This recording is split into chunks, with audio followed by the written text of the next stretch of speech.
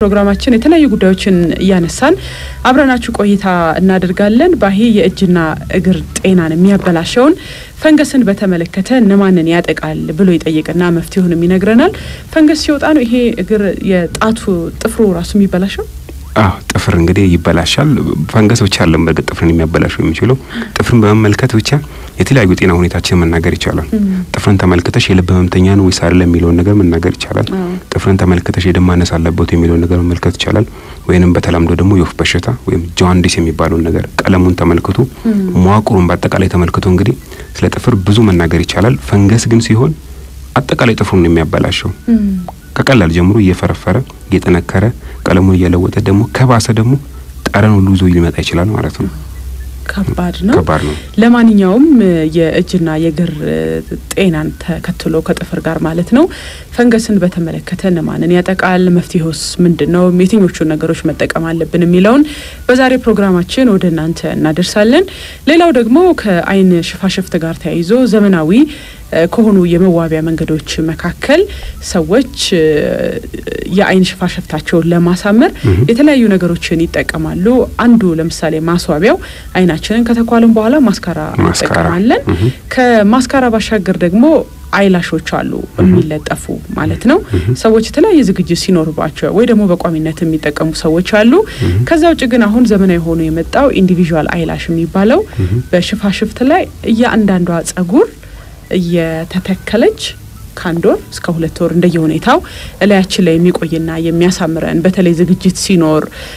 ከከተማ ስንወጣ በጣም ቢዚ በመሆንበት ወቅት ላይ ሌሎች ሜካፖችን ሳንፈልግ የተሻለ ውበትን የሚያላብስ አይነት አዲሱ የመዋቢያ መንገድ ነው። ከዚህ የአይን ሽፋሽፍት ኢንዲቪጁዋል አይላሽ ከሚባለው ጋር ተያይዞ ከባለሙያ ጋር ቆይታ አድርገናል። እኔ ራሴ እየተሰራው ባለፈው ወር ማለት ነው እኔ ራሴ እየተሰራው የተገለጸ ነው። ምክንያቱም ይሄን ነገር የሚሰራው ጉንጉን የውበት ሳሎን ነው። እንደምታስታውሰው ባሂ ለ6 አድማጮቻችን ከእናቶች ጋር ተያይዞ የሚመጣው የሰውነት የጸጉር የቆዳ ለውጥን ተከትሎ በሰራነው ፕሮግራም ላይ ለ6 እናቶች ስጦታዎችን ሰጥቶልን ጸጉራቸውን እንዲሰሩ አገልግሎቱን እንዲያገኙ ያደረግልን ተቋም ነው። ይህንን በተመለከተ እንደ አንድ አማራጭ የውበት መንከባከቢያ ዘዴ ነውና ከባለሙያ ጋር ያደረግነው ቆይታ ወደ ኋላ ላይ ወደናንተ እናደርሳለን። ስለኛ ፋሽንና ውበት በብስራት ፕሮግራም ተወዳጅ ጣቢያ ብስራት ኤፍኤም 101.1 ላይ ወደናንተ ይደርሳል። የቡሄ በዓል ነገ ነው ዋናው በዓል አይደል? ደብረ ታቦር ከዚህ ጋር ተይዞ አንዳንድ መረጃዎችን ሳይ አንድ ደቡብ ጎንደር አካባቢ የሚደረግ ነገር ተብሎ ያየሁት ምን መሰለ ባሂ እዛ አካባቢ ያሉ ቡሄን የሚጫወቱ ልጆች ያው ጸጉራቸውን ይላጫሉ። ጸጉራቸውን ይላጩና በውሃ አይታጠቡ። ስለዚህ በአጓት ነው የሚታጠቡት። አጓት ማለት ወተት ሁሉ ነገር ይወጣለት ወተት ሆኖ አንዳንድ ቅቤው ሁሉ ነገር ይወጣለት ማለት ነው። አጓት በዛ ነው እንዲታጠቡ የሚደረገው ለምን ጸጉራቸው የበለጠ እንዲያድግ ተብሎ ማለት ነውና ይህንን መረጃ ሳይ ትዝ ያለኝ ነገር ክረምት ሲመጣ ብዙ ሰዎች ጸጉራቸውን ይላጫሉ። በትክክል እኔም ተላጭቼ ነበር። እኔም ቀድሞ ልጅ እያለሁ ማለት ነው በተለይ በኤሌመንተሪ በመጀመሪያ ደረጃ ትምህርት ሳይክሉ ሰምቶኝበት ሰዓት ላይ ከተለያየ ኤክስፖዠር ከአቧራው ከምናምኑ ጋር ተያይዞ እንግዲህ ራስ ቅል ላይ የተለያዩ ነገሮች ሊገጥም ይችላል በተለያዩ ልጆች ጋራ ማለት ነውና ወላጅ ታዲያ ይሄንን ለማስተካከል ቅድሚያ ማድረግ ምንድነው ክረምት ሲመጣ ጸጉርን መላጨት ይላጫልና ራስ ቅሉን የተለያዩ ቅባቶች ይቀባሉ። በባህላዊ መንገድ ለምሳሌ አጣፋሪስ የመሳሰሉት ይባሉ ነገሮች አሉና ይቀባሉ። ከዛ በኋላ ግን ክረምት ልክ በጋው ሲመጣ ጥሩ ጸጉር ይወጣል ይባላል። እንዲህ አይነት ነገሮች አሉ። ልጆች ክረምት ላይ ጸጉራቸውን ብዙ ልጆችን አሁን ላይ እንኳን ብዙም አይታይም። በፊት ግን ክረምት ከመጣ ወይ ተባይም ቢያስቸግር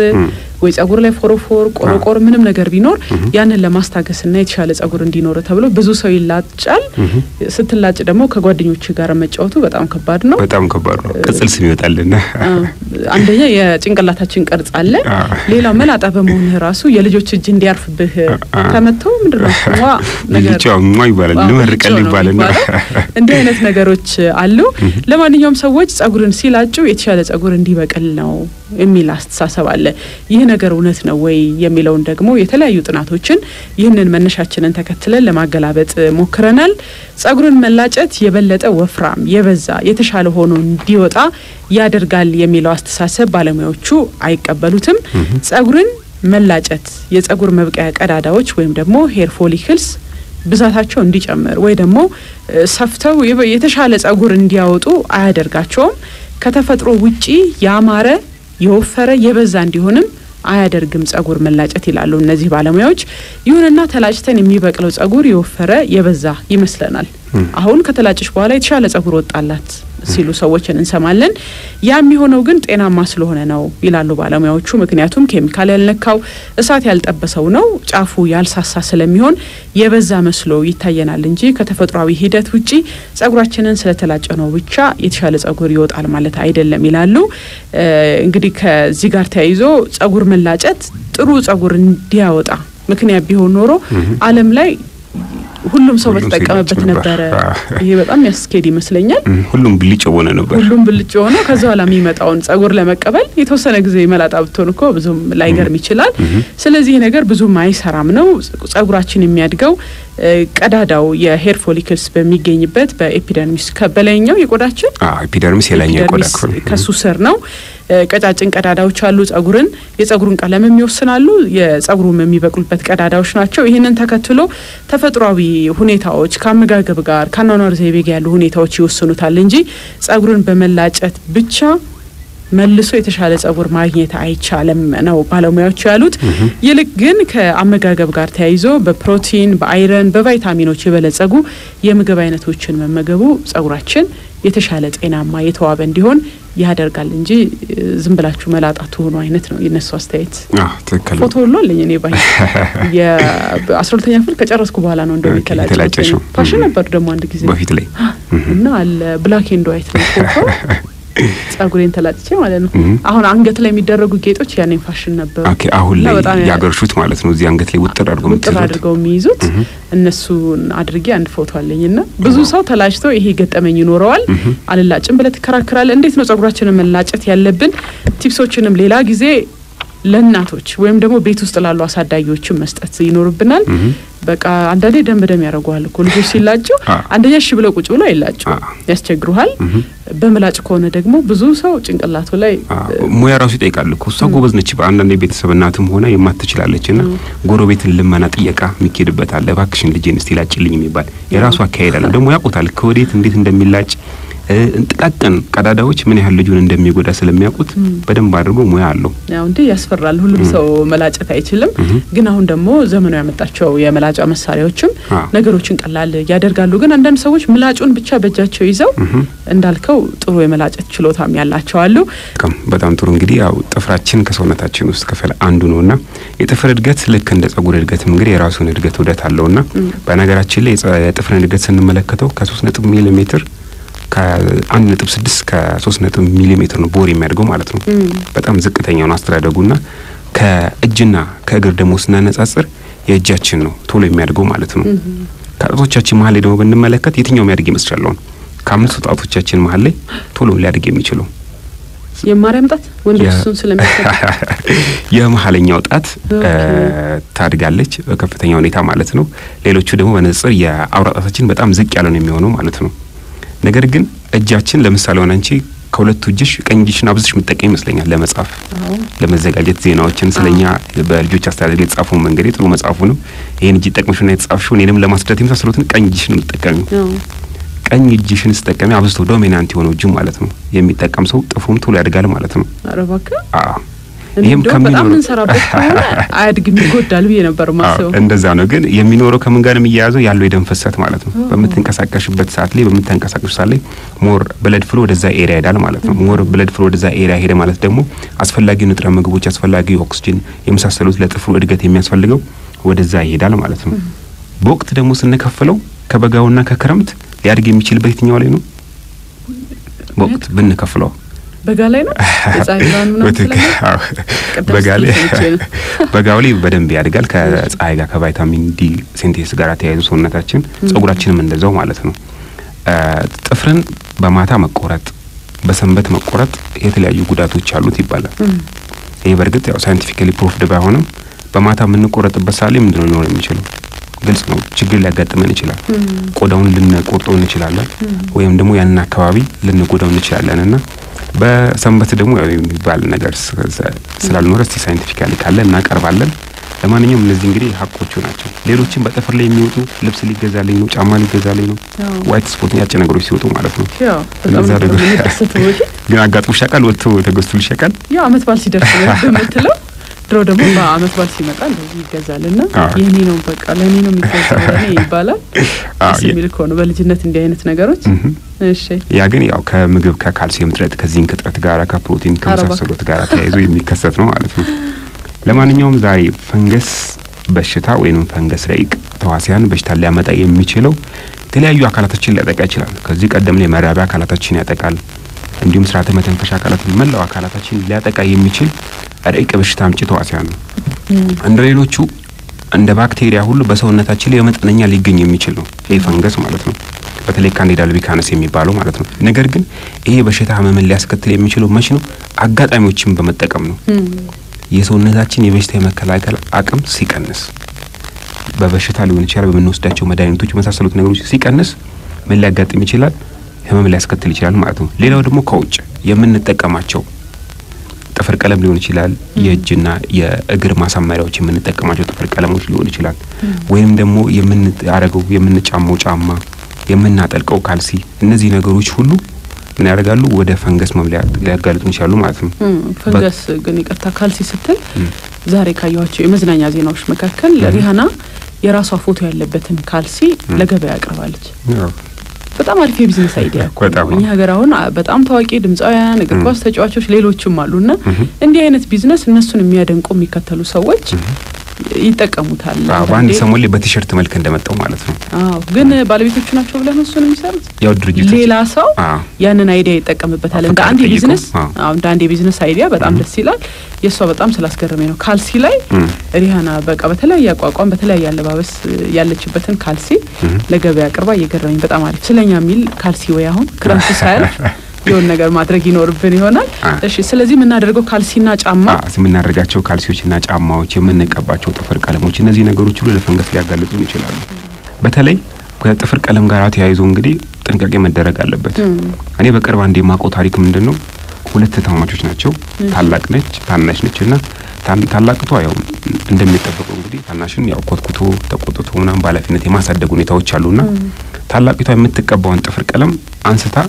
ተቀበዋለች ታናሽቷ ማለት ነው በሚገርም ሁኔታ አምስቱን ተቀብታ አምስቱም ጣቶቿ ያያየችው እያጠቻቸው መጣች እየተበላሹ ማለት ነው እየተፈረፈረ እየወደቀ ጭራሽ እንደውም ከጥፍሯ በቤቱ ላይ ሙከራ ታደርጋለች ብሎሚ ታሸዋለች በሞቀው አርጋ በጮት ዘፈዝፈዋለች ነገር ግን ሊሻላት አልቻለም ጭራሽ ወደታች ወርዶ ህመም አዘዘባት ሶ የምንቀባቸው ጥፍር ቀለሞች ምን አይነት ናቸው የሚለውን ነገር አንዳንዴ ስንገዛቸው በደንብ መልከት አለብን ኤክስፓየር ዳታቸው እንዴት ነው የሚለውን ነገር አለርጂ የሚባል ነገር ለኛ ላይ ስማማን ይችላልና ሶ የምንቀባቸው ጥፍር ቀለሞችም እነዚህ ሊያመጡ ይችላሉ ከወንድና ከሴት ደግሞ በይበልጥ ለዚህ የሚጠቀሙ ነው ስንመለከት ወንዶች ይበልጥ የመጠቀም ደታቸው ነው ሰፊ ነው ምክንያቱም ምንድነው ለረጅም ጊዜ በሙቀት ጫማ እናደርጋለን ሙቀት አለ የምንጠቀመው ካልሲ ደግሞ በተለይ እርጥበትን የማይመጣ ከሆነ እዛ አካባቢ ላይ ሙቀት አለ እርጥበት አለ ላብ አለ እነዚህ ነገሮች ምን ያደርጉታል ለዛ ለፈንገስ ምቹ ሁኔታ ይፈጥራሉ ከዛ ጥፍራችንን ያደርጉ ይላል እያበላሸብን ይላል ማለት ነው እየፈረፈረ ይሄዳል ምልክቶቹ ምንድናቸው የሚለው ነገር ስንመለከተው ጥፍር ይፈረፈራል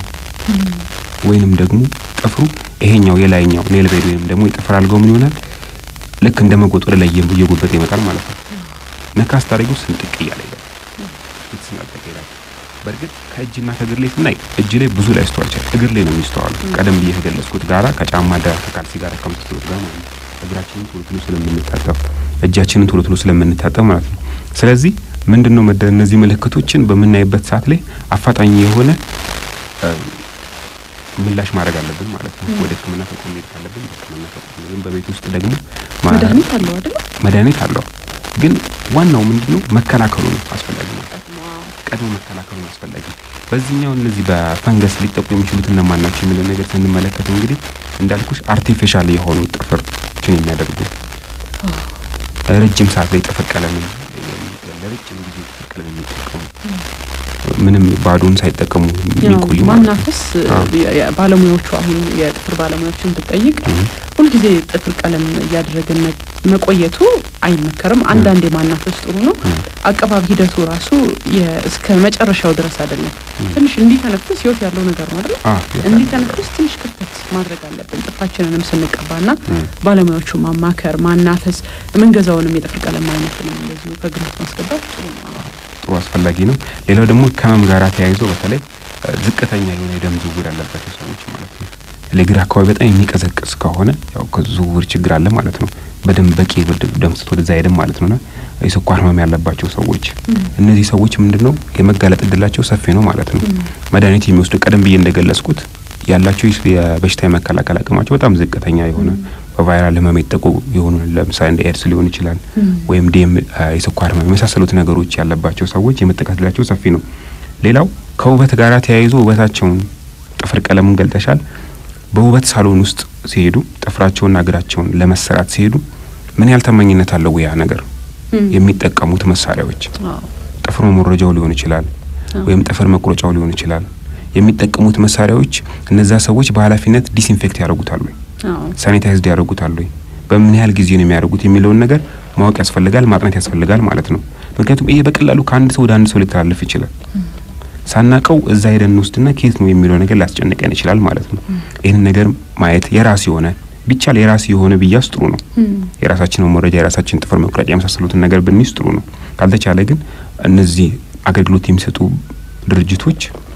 በኃላፊነት ማጥራት ይተበቀባቸዋል ማለት ነው ሌላው ፐብሊክ ኤሪያ ህዝብ የሚበዛበት አካባቢ ላይ ማለት ነው የመዋኛ ገንዳ ሊሆን ይችላል የገላ መታጠቢያ ሊሆን ይችላል ስፖርት መስሪያዎች ሊሆኑ ይችላሉ እነዚህ አካባቢ ላይ በእግር የመሄድ ሁኔታችንን መቀነስ በእግር የመሄድ ሁኔታ የሚያስገድደን ከሆነ በተለይ ገላ መታጠቢያ ምናምን የሚያስገድደን ከሆነ ምንድነው የምናደርገው አሉ ስፕሬዎች አሉ ፓውደሮች አሉ አንታይ ፈንጋል የሆኑ ማለት ነው እነዛን ከታጠበን በኋላ መቀባት አስፈላጊ ነው ጸረ ፈንገስ ይሆን ለዚህ ተብሎ የተዘጋጁ አሉ ፋርማሲ እንደዚህ ይገኝ ለዚህ ተብሎ የተዘጋጁ አሉ እነዛን መግዛት መጠቀሙ አስፈላጊ ነው ሌላው ደግሞ ጥፍራችን የሚጎዳ ከሆነ ምሳሌ በባዶ እግር የምንሄድ ከሆነ ጥፍራችን ሊጎዳት ሊሰነጠቅ ይችላል ዛ በተሰነጠቁ ጥፍር ውስጥ ፈንገሱ ይገባል እርጥበት አለ ሙቀት ያ ነገር እየተጋጋለ ሄዶ ነው መሙል ያስከትለው የሚችለው ማለት ነው ስለዚህ በእነዚህ ኤሪያዎች አካባቢ ላይ ቢቻል ጫማዎችን አድርጎ መንቀሳቀስ ጫማዎችም ሲሆን ደግሞ የራስን ጫማ ማለት ነው የራስን ጫማ ቢሆን መልካም ነው አሁንም የራስ ጫማ ማውን ካልተቻለ ደግሞ ይሄንን አገልግሎት የሚሰጡት በአግባቡ ያንን ጫማ በሞቀ ውሃ መሳሰሉት ነገሮች ማጠብና ማጽዳት አስፈላጊ ነው ይሄን እነዚህም ድርጅት የሚሰጡ ማለት ነው ሌላው ደግሞ ጥፍራችንን በመንቀባበት ሰዓት ላይ ጥንቃቄ ማድረግ አለብን በመንሞርድበት ሰዓት ላይ ጥንቃቄ ማድረግ አለብን አገልግሎት ለምሳሌ የምንረዳው አዛውንት ሊሆን ይችላል አረጋውያን ሊሆን ይችላሉ እድሜ እየገፋ በሄደ ቁጥር የመጠቃት እድላችንም ሰፋ እያለ ነው የሚሄደው ምክንያቱም ምንድነው የስርዓተ ዝውውራችን እየቀነሰ አካላታችን ከዚህ ፊት እንደገለጽነው ፈንክሽኑ ተግባሩ እየቀነሰ ስለሚሄድ ጥፍራችን በጣም እየጠነከረ ነው የሚሄደው በተለይ አውራጣታችን ከእጃችን 3-5 እጥፍ ነው እየጠነከረ የሚሄደው ማለት ነው የመጠቃት እድሉም ሰፊ ስለሆነ ይሄንን አገልግሎት ጥፍራቸውን መቁረጥ የማይችሉ ሰዎች በፈንገስ የተያዙ የሚቆርጡ ከሆነ እጃቸውን ጥንቃቄ ማድረግ ይተበቀባቸዋል ከዛ በኋላ በደም መታጠብ ይተበቀባቸዋል ኦር ሌሎች ጓንቶች ሊሆን ይችላል ወይም ሌሎች ሜካኒዝሞችን በመጠቀም ራስን መከላከሉ አስፈላጊ ነው በጥፍር ላይ የቅርጽ ለውጥ ካለ የቀለም ለውጥ ካለ የመቅላት የማሳከክ ከውበት ጋር ተያይዞ ማለት ነው እነዚህ ነገሮች ካሉ እንግዲህ በቤት ውስጥ ከሚደረገው ሙከራ ይልቅ ወደ ህክምና ተቋም ቢኬድ የተሻለ ነው የሚሆነው ምክንያቱም ፈንገስ ረጅም ጊዜ የሚቆይ ህክምና ነው የሚወስደው ስለዚህ እነዚህን ቢያደርጉ ጥሩ ነው እንዴት ነው መከላከል የምንችለው የሚለው ነገር ስንመለከት እንግዲህ በፐብሊክ ኤሪያ ላይ ከሆኑ የራሳቸውን ጫማ ማድረግ አለባቸው ለናል እንዲሁም ደግሞ የሚዋቡበት የእግር የእጅ ውበትን የሚስጡበት አይሉስ ደግሞ ዲስኢንፌክት ማድረግ አለባቸው አሁን ይሄ ለባለሙያዎች የሚተው ነገር ነው አሁን ላይ ጥፍር ስራ በፊት ከጸጉር ቤቶች ውስጥ ነበር ጥፍርህን የምትሰራው አሁን ላይ ራሱን ችሎ ወጥቶ ብዙ ሰዎች ጥፍራቸውን ሄደው ፕሮግራም ይዘው ነው ጥፍርን የምትሰራውና እነዚህ ተቋማትም ለደንበኞቻቸው በማሰብ እንግዲህ አስፈላጊው ጥንቃቄ ማድረጉ በጣም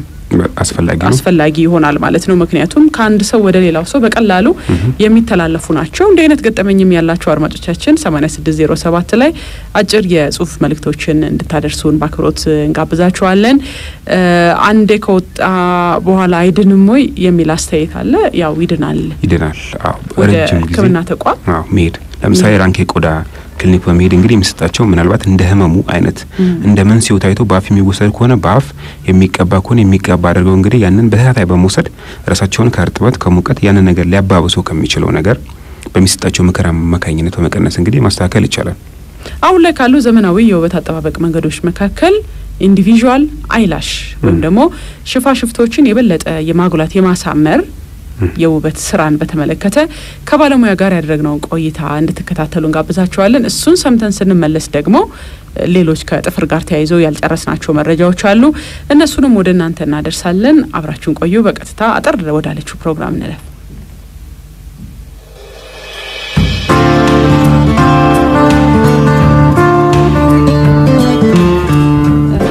አሁን የሚገኘው ጉንጉን የውበት ሳሎን ውስጥ ነው የተለያዩ አይነት የውበት አጠባበቅ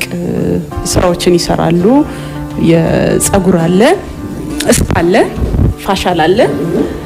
ማኒኩር ፔዲኩርም ይሰራል ብዙ አይነት ነገሮች አሉ አሁን ከጄሪ ጋር የሚገኘው እስቲ ራስሽን በደንብ አስተዋውቂ ኢየሩሳሌም ይልማ እባላለሁ የፌሻልና የሜካፕ ባለሙያ ነኝ አሁን አይላሽ የሚባለውን ቅርብ ጊዜ የመጣ አይነት ለአይን ሽፋሽፍት የሚሆን ስራ እንሰራ ነው አሁን እንግዲህ ይህ ፕሮግራም የፋሽንና የውበት አጠባበቅ ላይ የሚያተኩር ፕሮግራም ነው ከውበት አጠባበቅ ጋር ተያይዞ የዘመኑ ቴክኖሎጂ ነገሮችን እየቀየረ ለእያንዳንዱ ነገር ባለሙያዎች ስልጣን ያላቸው የተለያየ ነገር እየተሰራ ነው የሚገኘው ይሄ ደግሞ አሁን እኔ ልሰራ ዝግጅት ላይ ነው የሚገኘው ኢንዲቪጁዋል አይላሽ የሚባል ወይ ደግሞ ሽፋሽፍትን የማብዛት ነው የማሳመር ምንድነው ምንለው ሽፋሽፍትን የማብዛትና የማርዘም ስራ ነው ስለዚህ ጄሪ እንዳለችው አዲስ ነው በውበት አጠባበቅ ላይ ደግሞ የሚጠቀሙበት በርካታ ሴቶች አሉ ቀደም ሲል ጄሪ ስታስመርጪ ነበር አይነቱ በርዝመት በቴክስቸር በምንድን ነው በርዝመቱና በቴክስቸሩ ነው በሚሊሜትር የሚለያዩት 9 ሚሊሜትር 10 ሚሊሜትር እስከ 14 15 ሚሊሜትር አሉ ሁሉም የራሳቸው አይነት ቁመትና ትንሽ ቴክስቸራቸው የሚለያያል ያው ባለቤቱ ሊሰራ የመጣው ሰው እንደሚፈልገው አይነት እንደ ስታይሉ አብረን መርጠን የሚሰራ ስራ ነው አሁን የተለመደው አይን ላይ የሚጣበቁ አሉ ለተለያዩ ዝግጅቶች የሚደረጉና ምንድነው ይሄ የሚለየው ምንድነው አንደኛ ረጅም ጊዜ ይቆያል በተለይ ፕሮግራም ካለው አንድ ሰው ዛሬም ነገም ያንን የተለመደው ኖርማሊ የምናደርገው አንድ መተለጠፈዋና ያው ማታ ላይ ፕሮግራሙ ሲያልቅ መተነሳነች እሷ ይሄኛው ግን በ3 ሳምንቱ ሪፊል መደረግ ይችላል አይ ከተባለ ደግሞ ወር ከምናምን ድረስ ቆይቶ ነው የሚወጣው ከዛ በኋላና ረጅም ጊዜ እንዳማረብሽ እንደዘነጥሽ መቆየት የምትችይበት ነው ባለፈው ስለዚህ በእኛ ፕሮግራም ላይ ሳነሳ አንድ አድማጭ የራስን ጸጉር አይነቅልም ወይ ብለው ጠይቀው ነበር እዚህ ላይ ምን ታያለሽ የራስን ጸጉር አይነቅልም ምክንያቱም የተፈጥሮ አይላሻችን በራሱ ሰዓት ወልቆ አዲስ ይተካልክ ጸጉራችን እንደሚደረገው እንደሚሆነው ማለት ነው ስለዚህ ከሱ ጋር አብሮ ወልቆ ከዛ በኋላ በራሱ ሰዓት ነው አዲስ ይተካል ግን ካያያዝ ጉድለት እንደ መገንጠል ነገር ካደረግነው ግን የራሳችን አይላሽ እንጎዳዋለን ከምንም እንደሱ አይነት ግን ነገር ካላደረግነው በራሱ ሰዓት ነው የሚወልቀው አይላሻችን ምንም የሚጎዳው ነገር የለም ስለዚህ አሁን የኔ ላይ አሁን ልሰራ ነው ማለት ነው ምን ያህል ደቂቃ ይወስድብኛል እና ቢፎር እና አፍተር ምንድነው አሁን እኔ ላይ የሚለውጠው አሁን የኔ አይላሽ ቆንጆ ይመስለኛል ቆንጆ ነው በጣም ቆንጆ አይላሽ የእውነት ቆንጆ ነው ትንሽ ነው ልዩነቱ የሚሆነው እንዳልኩሽ አንቺ የምትፈልጊው ሞር ናቹራል ሉክ እንዲኖረው ነው ተጋኖ ማለት ሌላ ሰው የመምሰል አይነት ወይም አርቲፊሻል ነገር ላይ ቁጭ ማለት ነው ከማዶ እንዲታይ አይደለም የምንፈልገው አይደል ማማር ነው የምንፈልገው ስለዚህ የሚኖረው ለውጥ ምንድነው ሽፋሽፍትሽ ትንሽ ይረዝማሉና ጥቅጥቅ ይላሉ እሱ ነው ለውጡ ከመሰራቱ በፊት ያው ይጸዳል ምን ይላል ምንም ላይ ሌላ አይነት ሜካፕ ምናምን ካለው ማለት ነው ከዛ በኋላ ለአንድ ሰዓት ያህል የሚፈጀው እስከ የሚያልቅ ድረስ ከዛ በኋላ ደግሞ አያያዙንም እነግርሻለሁ ማለት ነው እንዴት አድርገሽ ማቆየት እንደምትች ስለዚህ አሁን በቀጥታ ወደ ስራው እንግባና ከተሰራው በኋላ ደግሞ ያለውን ሂደት እናያለን ቀደም ሲል እንግዲህ ከጄሪ ጋር የኢንዲቪጁዋል አይላሽ ለመስራት ሂደቱን አይተን ነበር አሁን እኔ ላይ ነው የተሞከረው ለመጀመሪያ ጊዜ ነው የተሰራውት እንዳየሁት በጣም ቆንጆ አርገሽኛል እንዴት አየሽው አንቺ ከሰራሽው በኋላ ያው ነገሩ ታውቂዋለሽ አንቺ ሁሌ ነው የምትሰሪው በጣም ቆንጆ ነው ቆንጆ የሚያደርገው ነገር ምንድነው ናቹራል ሉክ ስላለው ነው አንደኛ የመረጥነው ሳይዝ ከናቹራል ላሻችን ብዙ ያልተራራቀ ስለሆነ እሱ ይበለጥ ያሳምሯል አይንን ውበትን ለማውጣት ያህል እንጂ ነው አይላሹን ብቻ አስቀምጠን እሱ እንዲታይ ብቻ አይደለም ያደረግነው ስለዚህ እሱን ያሳምረው ይበለጥ ከዚህ ከአይላሹን መጠቀም የሚፈልግ ሰው ማን ነው ምን ለየው ሰው አለ ወይ እድሜው ወይ ስራ ሁኔታ ወይ ከጥንቃቄ ጋር ተያይዞ እዚህ ላይ ምን ትያለሽ ብዙም ምን ለየው አይደለም ያው ብዙም ለልጆች አይሆንም ልጆች ብዙም አያስፈልጋቸውም እንደዚህ አይነት ኮስሜቲክስ ነገሮች በሚለው ከዛ ውጪ ግን ለማንኛውም ሰው ለቢሮ ሰራተኛም ሆነ ማንኛውም ስራ ላይ ያለ ሰው ይሆናል ለዴይ ቱ ዴይ ላይፍም ሁሉ ጊዜ ይሄን ነገር አድርገሽም መዋብ ይቻላል ከዛ ውጪ ግን ረጅም ፕሮግራም ሲኖርሽ ለምሳሌ ሰርግ ነገር ወይም ደግሞ ከሀገር ወጥተሽ ለመዝናናት ሆነ ለስራ ከሀገር ከወጣሽ ያው ለረጅም ጊዜ ስለሚቆይ እረፍት ይሰጣል ማለት ነው ስለዚህ ለሁሉም አይነት ሰው መሆን ይችላል ምንም ችግር የለውም ጥንቃቄውስ ምንድነው መደረግ ያለበት አሁን ልክ እንደኔ ይሄንን ኢንዲቪጁዋል አይላሽ የሚሰራ ሰው ማድረግ ያለበት ጥንቃቄ እንዲቆይለት እንዳማረ እንዲቀጥል ጥንቃቄው ምንድነው ከሁሉም በላይ የሚፈልገው ትንሽ ኦይሊ የሆነ ነገር አይንካው ሜካፕ ምንቀባውም ሆነ ወይም ደግሞ የተቀባነውን ሜካፕ ምናስለቀቅበት ሪሙቨር ኦይል ቤዝድ ባይሆን ይመረጣል በቀላሉ እንዳያስለቀቀው ግሉም ማለት ነው ከዛ ውጪ ግን አስተጣጣባችን ኖርማሊ እንዲ በክብ አድርገና ለፊታችን ምንታጠበው እንደሱ ሳይሆን አይላሻችን ጋር ስንደርስ ወደ ታች በማድረግ ማጽዳት ነው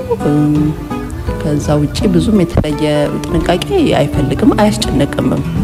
እንዳልኩሽ ለአንድ ቀን ብቻ የሚሆን ነገር ባለመሆኑ ስራ ያበዛብሽ ማለት ነው አንድ ጊዜ ተሰሪና አለዛም ላረ ጊዜ ረፍት ይሰጥሻል በዚህ ምክንያት ጥሩ አማራጭ ነው በያስባለሁ በየቀኑ ተነስተሽ አይላሽ ማድረግ ወይም ደግሞ የግድ ቶሎ ብዙ መኳኳል ላይ ኖርብሽ ይችላል ብትቸኩይ እንኳን እንዲሁ ብትወጪ ትንሽም ቢሆን የጨመርሽው ነገር ስላለ ህይወትን አቅልሏል በያስባለሁ በተለይ አሁን ላይ ያው ሰዎች ቢዚ ላይፍ ነው የሚመሩት ስራ ትምህርት የልጆች የተለያየ አይነት ነገር ሊኖር ስለሚችል ጥሩ አማራጭ ይሆናል በያስባለሁ ስለዚህ የኔናውን ወደሽዋል እኔም ግን በጣም ቆንጆ አረክሽ እንደዚህ ቀይራል ማለት ነው ድሮም ቆንጆ ነሽ ቶታሊ አይቀየርም ማለት 100% መቀየር ነገር የለውም ሜካፕም በመሰረቱ እንደሱ መሆን የለበት ማለት ያለውን ውበት ማውጣት ነው መሆን ያለበትና አንቺም ቆንጆ ነሽ ድሮም አይንሽም በጣም ያምራል ሽፋሽፍትሽም ቆንጆ ነው ብዬሽ ነበር አይደል ስንጀምርም በጀምሮ እሱን ነው ሞር ያወጣ ነው አመሰግናለሁ ጄሪ አይላሽ ነበር አድማጮቻችን ዛሬ በተለይ ደግሞ ዘመናዊ የውበት አጠባበቅ አንድ ዘዴ ሆኖ ኢንዲቪጁዋል አይላሽ ወይ ደግሞ እያንዳንዷ ሂዩማን ሄር ነው አይደል ሂዩማን ሄር ነው አዎ ሲንቴቲክም ሌሎችም አይነቶች አሉት የግድ ሂዩማን ሄር ስለሆነ ብቻ ነው መጠቀም ያለብን ማለት አይደለም ለዚህ ተብሎ ከአይላሻችን ጋር እንዲመሳሰል ተብሎ ቀደም ቴክስቸሮቹ የተለያዩ አሳይቼሽ የለም ተደርጎ የተሰሩ ነገሮች ናቸው ሂዩማን ሄርም ነው በጣም ሲንቴቲክ የሆነው ነው ብዙ የማያምረው አርቲፊሻል መሆኑ ወዲያው የሚያስታውቀውና አይደል ውበት የሌለው እንጂ እንዳልኩሽ የተለያዩ አይነቶች ናቸው ለዚህ ለኢንዲቪጁዋል ላሽ የሚሰሩት ሁሉም እንደ ምርጫችን መጠቀም እንችላቸው ናቸው ስለዚህ በአዲሱ የውበት አጠባበቅ ሂደት ላይ ኢንዲቪጁዋል አይላሽ የሚለው ላይ ነው ዛሬ ፕሮግራም ይሰራንላችሁ አድማጮቻችን መረጃ እንዳገኛችሁበት ተስፋ እናደርጋለን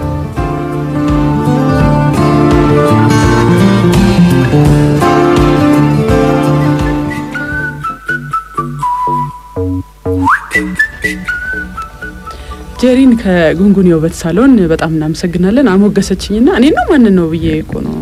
ስታሞግሰኝ ሰምታለህ አዎ ለማንኛውም ግን ደስ የሚል እንደነበረ እኔ ራሴ መስከር ነኝ በዚህ ፕሮግራም ለመጀመሪያ ጊዜ ወይባ ተጠቀምኩኝ ከዚህ በፊት ከዛው ለማደገምኩኝ እንደገና ይሄ ማይላሹንም ሞክሬዋለሁ በጣም አሪፍ ነው በጣም ደስ የሚል ነው እንዳለችው ጥቅሙ በተለያየ ሁኔታ ላይ የሚገለጽ ይሆናል በፕሮግራማችን ላይ አብረውን ስለሚሰሩ ጉንጉን የውበት ሳሎን ጄሪ እንደዚሁም ራሄልን በድጋሚ እናመሰግናቸዋለን ሌሎች ፕሮግራሞቻችን አሁንም ይቀጥላሉ ከፈንገስ ጋር ተያይዞ የጀመርነው ጉዳይ አለ መፍትሄውን በምን መልኩ ነው መጠቀም የምንችለው ምለውን እናነሳለን አንድ የዘውትር አድራሻው ንገሩኝ የሚል ስልክ በ09114631 መጥቷል ደንበል ህንጻ ውስጥ ነው የሚገኘው ስለዚህ እዛ ጎራ ያሉ ስልኩን ወደ ኋላ ላይ አውጥቼ ሰጣችኋለሁ ደንበል ህንጻ ላይ ታገኛችኋላችሁ ጉንጉን የውበት ሳሎንን ማለት ነው የተለያዩ አስተያየቶች አሉ የዘውትር አድማጫችን በተለይ ኦሪጂን የማድነዋን ቦሌ ቡልቡል አካባቢ ማግኘት አልቻልኩም ላሉና አድማጫችን ስልካቸውን አስተላልፈን ነበር ተደውሎልኛል እንደሚያመጡልን አካባቢው ላይ ቃል ገብተዋል ካሉ በኋላ ጥፍሬ ሰነጣጠቃል ምንድነው ብለውም ጠይቀዋልና እሱንም ጥፍሬ ሰነጣጠቃል እንግዲህ ያው ጥፍር በተለያየ አጋጣሚ ሊሰነጣጠቅ ይችላል የምግብ ኒውትሪሽናል ዲፊሸንሲ ካለ በተለይ አይረን ካልሲየም መሳሰሉት ዲፊሸንሲዎች ካሉ ሊሰነጣጠቅ ይችላል እንዲሁም በተጨማሪ ደግሞ ምናልባት የእጃቸው ከሆነ በእጃቸው የሚሰሩት ስራ ለእርጥበትና ለደረቅ ቶሎ ለዚህ የሚጋለጡ ከሆነ እንግዲህ ጥፍራቸው የመሰነጣጠቅ ሁኔታ በጣም እየጨመረ ሊሄድ ይችላል ወይም ሌላ ውስጣዊ ህመሞች ካሉ ማለት ነው ለምሳሌ በአንገት አካባቢ የሚገኘው ሃይፖታይሮይዲዝም የሚባል ነው ምናልባት ካለባቸው እኛ አጋጣሚ ሰነጣጠቅ ይሄዳል ነገር ግን ይሄ ሁኔታ በጣም እየባሰባቸው ከሄደ እንዳልነው ልክ እንደ ፈንገሱ እጅና የእግር ጥፍር እንደሚያጠቃ ሁሉ በቋሚነት ወደ ህክምና ተቋም ነው መሄድ የሚጠበቅባቸው ማለት ነው ነገር ግን አልፎ ከሆነ በቤት ውስጥ በተለያየ ሁኔታ ውስጥ ለምሳሌ በማር ሊሆን ይችላል እንቁላል ውስጥ እንዲህ በማስገባት ሊሆን ይችላል አመጋገባቸውንም ለምሳሌ አይረን ዲፊሸንሲ አኒሚያ ከዚህ በፊት ላይ ደም ማነስ አለባቸው ይባል ከሆነ በዚህ ፕሮግራም ላይ ባቀረቡ መሰረት አይረን ሶርስ የሆኑ ምግቦችን አሁን እንኳን ጾም ነው የታሰሉትን ላይክ እንደ ቀይ ስጋ ጥራጥሬዎችን አሳዎችን የባህር ምግቦችን የታሰሉትን በመመገብ እንግዲህ ማስተካከል ይቻላል ስለዚህ መፍትሄው ለአድማጫችን ጥያቄ ማለት ነው ከፈንገስ ጋር የተያዘውን መፍትሄውን እንግዲህ ስንመለከት አስቀድሞ የሚያስፈልገው ምንድነው መከላከሉ ነው ብዬ ተናግሬያለሁ ማለት ነው መፍትሄው ላይ ከሆነ ግን አንዴ ከተከሰተ በኋላ አድማዎች በራሳቸው ወይንም አንዳንድ ሰው ያጋል በራሱ ሄደና መድኃኒትን ከፋርማሲ ገዝቶ ይወጣል ማለት ነው ያ ማለት ምንድነው የሚሆነው ያንን ያመጣው ምክንያቱ ምንድነው የሚለው መጣናት አለበት ሁለተኛ ደግሞ ለምን ያህል ጊዜ ነው መወሰድ ያለበት የሚለው ነገር ባለሙያው ሊያዙ የሚችለው ማለት ነው ከዚህ ለቅ ባለሙያው ቀጥታ ማናገር ነው የሚያስፈልጋቸው በቤት ውስጥ ግን እንደየሲቪሪቲው ማለት ነው እንደየፈንገሱ ሁኔታ እንዳመጣው ህመሙ አይነት የምንጠቀመው ቤት ውስጥ አለ ለምሳሌ ፕሮግራማችን ላይ እንደተጠቀስነው ጸረ ባክቴሪያ ጸረ ፈንገስ ጸባ ያለው አንቲ ኢንፍላማቶሪ የሆነ ነጭ ሽንኩርት ማለት ነው ያንን ነጭ ሽንኩርት ድቁስ እናረጋውና ጥፍራችን አካባቢ ላይ እዛ ላይ የተጎዳውን አካባቢ ሙሉ በሙሉ ምን ማድረግ መቀባት ማለት ነው ሊያቃጥል ይችላል ነገር ግን ለውጥ ሊኖር ይችላል ማለት ነው በተወሰነ ጊዜ ማታ ላይ እያደረገን እንመለከትና ውጤቱን እናያለን ማለት ነው ሌላው ደግሞ ቬኔጋርን ሞቅ ካለ ትንሽ ለብ ካለ ውሃ ጋር መቀላቀል ደግሞ ያንን እግራችን ከሆነ እግራችን መዘፍዘፍ ያስፈልጋል እጃችን ከሆነ እጃችን መዘፍዘፍ ያስፈልጋል ማለት ነው ይሄን አድርጋለን በሎሚም ያንን አካባቢ ማሸቱም አስፈላጊ ነው ፈንገሱን አካባቢ ለማጽዳት ማለት ነው ነገር ረጅም የሆነ ህክምና የሚጠይቅ ስለሆነ ዋናው ነገር ግን ምንድነው ህክምና ተቋሞች መሄድ የምንጠቀማቸውን ወንዶች ከሆነ ካልሲዩም አየር የሚያስገባ መሆን አለበት ጫማው በጣም ሙቀት የሚሰጥና ሊያልበን የሚያጋልጥ መሆን የለበትም የሚያልበን ከሆነ መቀየር ያስፈልጋል ማለት ነው የምንጠቀማቸው እንደሞ መሳሪያዎችንም እንደገለጽነው ዲስኢንፌክትና ሳኒታይዘር ማድረግ ያስፈልጋል እነዚህን በማድረግ እንግዲህ ህመሙ እንዳይባባስ ማድረግ ያስፈልጋል ማለት ነው ዋናው ግን ለፈንገስ ረጅም የሆነ ህክምና ስለሚያስፈልገው የቆዳ ሐኪሞች ጋር ልዩ የቆዳ ሐኪሞች ጋር ላይክ አራንክ የቆዳ ክሊኒክ ጋር በመሄድ እንግዲህ በመታየት መፍትሄ ማግኘት ይችላሉ መልካም ከፈንገስ ጋር ተይዞ እንግዲህ እነዚህን መረጃዎች ሰተናቸዋል ብዙ ሰዎች እንደሚቸገሩ ይታወቃል የመመላለስ ነገርም ያለው ይመስላል የመመላለስ ሁኔታዎች አሉ እንዳልኩ ሸርጠበቱ ለሙቀት ለነዚህ ነገሮች የምንገለጥበት ሳለ ሪላፕስ ያደርጋል ቶሎ የመመለስ ሁኔታዎችም አሉ በተለይ እንደ ክረምት ወቅት ቅዝቃዜና ሙቀቱ የመሰሉት ነገሮች ላይ ስንጋለጥ የመመለስ ሁኔታ አለው ማለት ነው ይሄን ለማድረግ ምንድነው የሚያባበሰው ነገር የሚሉን ነገር ማወቅ አለብን የትኛውን ጫማ ነው ሳደርግ የትኛውን ካልሲ ነው ሳደርግ አንዳንዴ ያረግናቸው ካልሲዎች ማለት ነው ተጠቅተን ያረግናቸውን ካልሲ ድጋሚ በመናረግበት ሳለ ተመልሶ ሊመጣ ይችላል የተቀባነው ጥፍር ቀለም ያኔ አሙን የተቀባነው ጥፍር ቀለም ከዳን በኋላ ተመልሰን ስናረጋው ሊያመጣብን ይችላል ማለት ነው ስለዚህ የትኛው ነው የሚያባበስብን የሚያመጣው የትኛው ነው የሚለው ነገር ፋክተሮቹን መለየት ያስፈልጋል በቋሚነት ግን ህክምናው መከታተሉ አስፈላጊ ነው ባይን እናመሰግናለን ስለኛ ፋሽንና ውበት በብስራት ፕሮግራማችን ጤናማ በሆነ መልኩ ውበታችንን እንዴት መጠበቅ እንችላለን የሚለው ላይ ጥቆማዎችን እየሰጠናችሁ ቆይታ የምናደርግበት ፕሮግራም ነው